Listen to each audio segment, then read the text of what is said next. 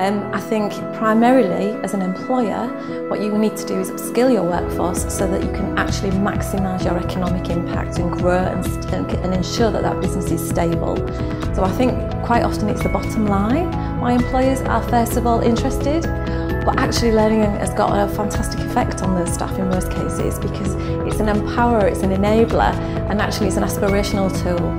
So quite often an employer will invest a little and then find that that individual is so keen to continue, they're quite willing to invest either themselves personally or co-invest with some further training, and that's got to be positive for any business. Well, essentially the end route is into employment for a lot of these people, so it's vital for businesses to buy into it, whether it's designing the curriculum or whether it's being part, whether it's coming in and doing talks to the learners.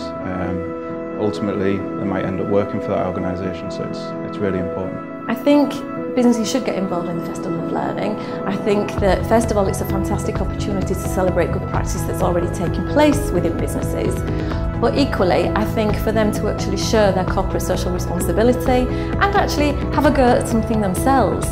Some of our businesses have got the most wonderful facilities and actually an opportunity to open their doors and invite other adults in to have a go.